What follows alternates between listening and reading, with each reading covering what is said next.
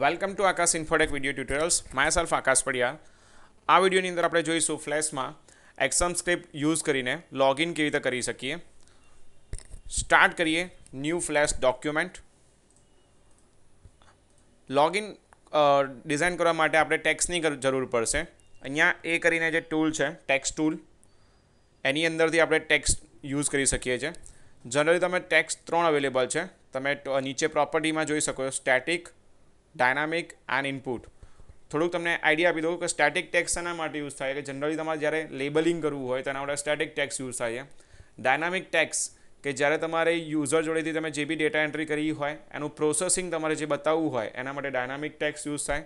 અને input tax means કે user જોડેથી તમારે જ્યારે વેલ્યુ લેવી હોય તો એના માટે ઇનપુટ ટેક્સ યુઝ થાય. તો સ્ટેટિક ટેક્સનો અત્યારે યુઝ કરીશું. પહેલાં અહીંયા આપણે આપીશું સ્ટેટિક ટેક્સમાં તમે એની સાઇઝ સેટ કરી શકો છો, ફોન્ટ ટાઈપ સેટ કરી શકો છો, પ્લસ બોલ્ડ, ઇટાલિક અને અલાઇનમેન્ટ જે છે, યુઝર નેમ જે રીતે અહીંયા તમારે બોલ્ડ છે, કલર તમારે ચેન્જ કરો એ તમે બધા સેટિંગ તમે અહીંયા કરી શકો છો. બીજું એ લઈશું પાસવર્ડ.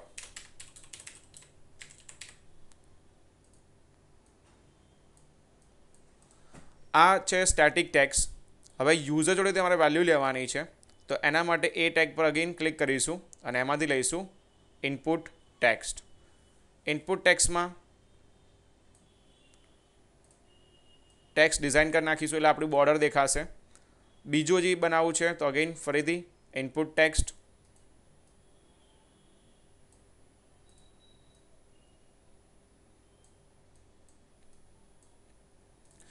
હવે એક વખત આપણે પ્રોગ્રામ રન કરીને જોઈએ તો તમને ઇનપુટ ટેક્સ્ટ દેખાશે નહીં, પણ એકચ્યુઅલી વિઝિબલ છે. તો તમારે એની બોર્ડર શો કરવી હોય તો એની પર ક્લિક કરો અને અહીંયા તમને એક ઓપ્શન છે શો બોર્ડર અરાઉન્ડ ટેક્સ્ટ, એ આપી દેવાનું એટલે એ તમને બોર્ડર શો કરશે.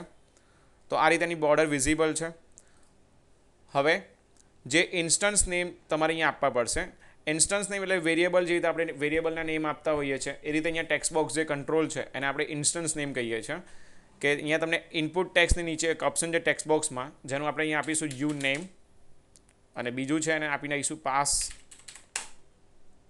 હવે અહીંયા એક બટનની જરૂર પડશે તો અગેઇન વિન્ડોમાંથી કોમન લાઇબ્રેરીઝ બટનની અંદરથી આપણે કોઈ બી બટન લઈ શકીએ છીએ જે અહીંયા ઓલરેડી પ્રી ડિફાઇન છે. તો બટન બારમાં ઓલરેડી બાર બ્લુ છે જેને હું અહીંયા ડ્રેગ એન્ડ ડ્રોપ કરીશ, એન્ટર. આ ડિઝાઇનિંગ થયું. હવે આ બંનેની વેલ્યુ જે બી નાખીશ એનું મારે એક થર્ડ ટેક્સ્ટ બોક્સમાં ડિસ્પ્લે કરાવવાનું હશે મેસેજ એપ્રોપ્રિએટ. તો એના માટે અગેઇન એની અંદર લઈશું ડાયનામિક ટેક્સ્ટ જેને આપણે અહીંયા નીચે જ બતાવી દઈએ છીએ. અને અગેઇન જેવી રીતે ઇન્સ્ટન્સ નેમ આપણે ઇનપુટ ટેક્સ્ટને પણ આપ્યા એવી રીતે અહીંયા પણ ઇન્સ્ટન્સ નેમ આપવા પડશે. અહીંયા આપું છું આન્સ ડોટ ટેક્સ્ટ બોક્સનું જે નામ છે. હવે એક વખત આપણે રન કરીએ એટલે આપણું ડિઝાઇનિંગ જે છે તમને પ્રોપર દેખાશે. એકચ્યુઅલમાં જે આ ડાયનામિક ટેક્સ્ટ બોક્સ છે એને બોર્ડર બતાવવાની જરૂર નથી, તો આને હાઇડ કરી દઉં છું. ડિઝાઇનિંગ પ્રોપર છે. હવે કોડિંગ સ્ટાર્ટ કરીએ. તો એન્ટર જે બટન છે એની પર right click, go to action panel and write following action script on release. મતલબ બટન પર જ્યારે ક્લિક થાય દેન curly braces start and close. અહીંયા આપણે ઇફ કન્ડિશન મૂકવી પડશે. If યુનેમ dot text equals to compare કરવાનું છે આકાશ and person pass dot text equals to Infotech. અહીંયા એક સિંગલ ઇક્વલ છે, ડબલ ઇક્વલ, અને પછી curly braces start, curly braces close અને else again curly braces start and close. તો આપણે જો યુઝરનેમ પાસવર્ડ આકાશ અને યુઝરનેમ આકાશ અને પાસવર્ડ ઇન્ફોટેક હોય તો આન્સ ડોટ ટેક્સ્ટ જે નીચે ટેક્સ્ટ બોક્સ છે એની વેલ્યુ આપણે ટેક્સ્ટ કરીને લેવી પડશે. તો એની અસાઇન કરી દઈએ વેલકમ ટુ આકાશ ઇન્ફોટેક. અને એલ્સ કે યુઝરનેમ પાસવર્ડ ખોટું હોય તો આન્સ dot text equals to login fail semicolon. ફરી એકવાર on release if યુનેમ dot text equals to Akash and pass dot text equals to Infotech આન્સ dot text welcome to Akash Infotech else and જગ્યા અહીંયા આન્સ આવે આન્સ dot text equals to login fail. હવે આ પ્રોગ્રામને આપણે એક વખત રન કરીએ કંટ્રોલ એન્ટર મારીને. તો અહીંયા હું યુઝર નેમ અત્યારે કોઈ બી રોંગ આપું છું તો મેસેજ આવશે લોગિન ફેલ. અગર user name Akash and password આકાશ તો પણ ફેલ બિકોઝ પાસવર્ડ અહીંયા આપણે ઇન્ફોટેક રાખ્યું છે. એન્ડ એન્ટર આવી ગયું વેલકમ ટુ આકાશ ઇન્ફોટેક. આ જે તમને ક્વેશ્ચન થતો હશે કે આ પાસવર્ડ જે છે એકચ્યુઅલી વિઝિબલ ના હોવો જોઈએ, તો એના માટે ટેક્સ્ટ બોક્સ સિલેક્ટ કરો અને સિંગલ લાઇનની જગ્યાએ તમને અહીંયા ઓપ્શન આપેલો છે પાસવર્ડ, જે તમારે સિલેક્ટ કરવાનો રહેશે. અને મેક્સિમમ કેરેક્ટર બી તમારે ફિક્સ કરવા હોય તો બી તમે કરી શકો છો. તો એકવાર ફરીથી રન કરીને જોઈએ. યુઝર નેમ આકાશ, પાસવર્ડમાં સ્ટાર. આવી ગયું વેલકમ ટુ આકાશ ઇન્ફોટેક. અગર જો તમારે એવું હોય કે આ જે યુઝરનેમ પાસવર્ડ સાચું હોય અને બીજી ફ્રેમ પર રિડાયરેક્ટ કરવું હોય તો પણ તમે કરી શકો છો. તો આ જ પ્રોગ્રામમાં આપણે થોડા મોડિફિકેશન કરીએ એક્શનમાં જઈને. તો અહીંયા જે આન્સ ડોટ ટેક્સ્ટ આપ્યું હતું એ આપણે ડિલીટ કરી દઈએ અને આપી દઈએ ગો ટુ એન્ડ સ્ટોપ, જે બીજી ફ્રેમ પર રિડાયરેક્ટ કરવા માટે યુઝ થાય છે.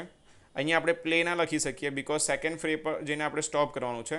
તો અહીંયા મેં લખ્યું go to and stop and your frame number. તો ફ્રેમ નંબર અહીંયા 2 મેં સ્ટેટિક આપી દીધી છે બિકોઝ આ ફર્સ્ટ ફ્રેમ પર કોડિંગ હતું અને હવે એના પછીની જે ફ્રેમ છે નેક્સ્ટ 2 નંબરની છે. જો તમારા કેસમાં ફ્રેમ નંબર ડિફરન્ટ હોય તો તમારે અહીંયા નંબર ચેન્જ કરવું પડશે. અને બીજી વસ્તુ એવી છે કે મારે ગ્લોબલ વેરિયેબલ પણ યુઝ કરવો હોય તો આપણે આ જ પ્રોગ્રામની અંદર ગ્લોબલ વેરિયેબલ પણ ડિક્લેર કરી શકીએ છીએ યુઝિંગ અંડરસ્કોર ગ્લોબલ કીવર્ડ. તો અહીંયા આપું છું ગ્લોબલ ડોટ આઈ એટલે એની વેલ્યુ જે છે એ ત્યાંથી આવશે તો યુનેમ ડોટ ટેક્સ્ટ. તો યુનેમ ડોટ ટેક્સ્ટ જે છે એની વેલ્યુ અસાઇન થશે ગ્લોબલ ડોટ આઈ. આ તમે કોઈ પણ ફ્રેમ પર જઈને આને યુઝ કરી શકો છો અગર તમારે એને યુઝ કરવી હોય તો. તો હવે આપણે એક નવી પહેલાં બ્લેન્ક ફ્રેમ એડ કરીએ, કી ફ્રેમ. અને બ્લેન્ક કી ફ્રેમની અંદર આપણે અહીંયા એક સ્ટેટિક ટેક્સ્ટ લઈશું અને અહીંયા આપી દઈએ વેલકમ. અને એનું જે નામ હતું મેં તમને આગળના ફ્રેમમાં જે કોડિંગ લખ્યું હતું ગ્લોબલ વેરિયેબલનું એને આપણે અહીંયા યુઝ કરવું હોય તો એના માટે આપણે લેવું પડશે ડાયનામિક ટેક્સ્ટ. ડાયનામિક ટેક્સ્ટ લઈ લઈએ અને આ ટેક્સ્ટ બોક્સનું નામ અગેન આપણે અસાઇન કરવું પડશે. તો અહીંયા હું આપું છું મેસેજ. તો હવે એની જે વેલ્યુ તમારે લોડ કરવાની છે તો જ્યારે આ ફ્રેમ લોડ થાય ત્યારે આનું ટેક્સ્ટ બોક્સમાં નામ આવવું જોઈએ. તો ફ્રેમની અંદર રાઇટ ક્લિક કરો અને action msg dot text equals to underscore global dot આઈ. એટલે જે મેસેજ ડોટ ટેક્સ્ટની વેલ્યુ ક્યાંથી આવશે તો અંડરસ્કોર ગ્લોબલ ડોટ આઈ એમાંથીની વેલ્યુ અસાઇન થઈ જશે. તો હવે પ્રોગ્રામ રન કરીએ. એકચ્યુઅલી આ પ્રોગ્રામ બ્લિંકિંગ થઈ રહ્યો છે કેમ કે આ તો એનિમેશન છે એટલે એક પછી બીજી ફ્રેમ સ્ટાર્ટ થઈ જશે. તો એના માટે આપણે ફર્સ્ટ ફ્રેમમાં એક્શનમાં જઈને સ્ટોપ લખીશું.